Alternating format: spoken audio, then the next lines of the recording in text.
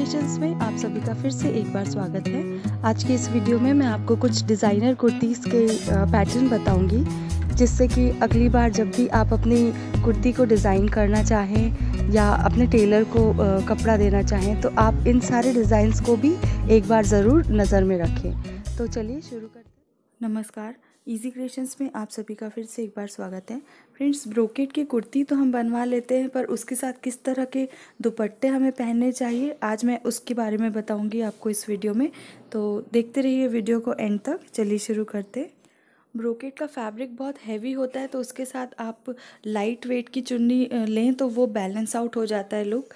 इसके लिए आप इस तरह का एक पैटर्न बना सकते हैं जिसमें चुन्नी जो रहती है वो प्लेन रहे और उसमें आप एक स्ट्रिप जो है वो ब्रोकेड के फैब्रिक से ही लगाएं जो कुर्ती का फैब्रिक है। तो इस तरह का एक आउटफिट आपका क्रिएट हो सकता है।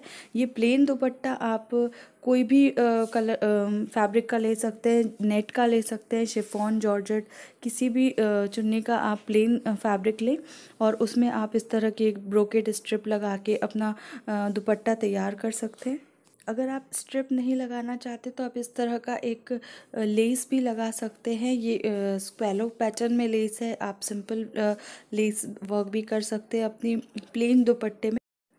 ब्रोकेड सिल्क के फैब्रिक के साथ सिल्क दुपट्टा बहुत अच्छा लगता है, तो आप बनारसी दुपट्टा जो कॉन्ट्रास्ट कलर का होता है वो भी आप ब्रोकेड के कुर्ती के साथ वेयर कर सकते हैं।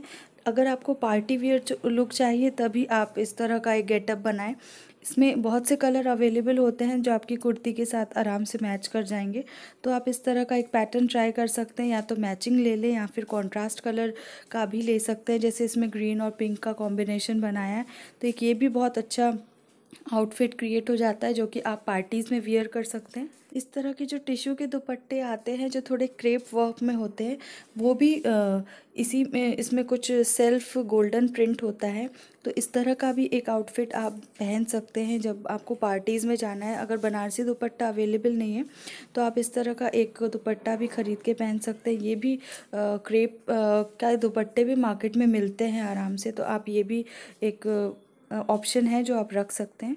नेट में भी बहुत से पैटर्न आते हैं, जैसे नेट की जो फैब्रिक होता है उसमें भी बहुत सारे इस तरह के सेल्फ एम्ब्रॉयडर्ड पैटर्न मिलते हैं, तो आप उसी को 2-2.5 मीटर ख़रीद के इस तरह का एक दुपट्टा बना सकते हैं। नेट का गोल्डन दुपट्टा भी बना सकते हैं, मैचिंग दुपट्टा भी आप इस तरह के एक बना सकते हैं और आजू बाजू आप सेम वही कुर्ती की जो लेस है वो आप दुपट्टे में लगाएं तो आपका दुपट्टा जो है वो मैचिंग हो जाता है और बहुत सिंपल लुक भी आता है। अगर आप मैचिंग दुपट्टा लेंगे तो आप कैजुअल वियर में भी इस तरह के कुर्तीज़ जो है, जो ब्रोकेड की हैवी कुर्तीज़ होती है, वो आप ट्राई कर सकते हैं।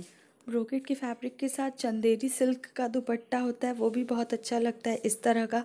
तो अगर आपको कहीं चंदेरी सिल्क का फैब्रिक मिल रहा है तो आप उससे भी दुपट्टा बना सकते हैं, या फिर कोई चंदेरी साड़ी पड़ी है तो उसका भी आप पल्लू निकाल के दुपट्टा क्रिएट कर सकते हैं। तो फ्रेंड्स, ये थे कुछ डिज़ाइनिंग आइडियाज़ अपने फैब्रिक को और अच्छा बनाने के लिए। अगर आप इसी तरह के और डिज़ाइंस या कुछ डिफरेंट डिज़ाइंस देखना चाहते हैं तो कमेंट सेक्शन में ज़रूर शेयर करें, और अगर आपने अभी तक हमारे चैनल को सब्सक्राइब नहीं किया तो सब्सक्राइब कर लें और इस बेल आइकॉन को भी क्लिक कर दें। वीडियो देखने के लिए शुक्रिया। तो फ्रेंड्स, ये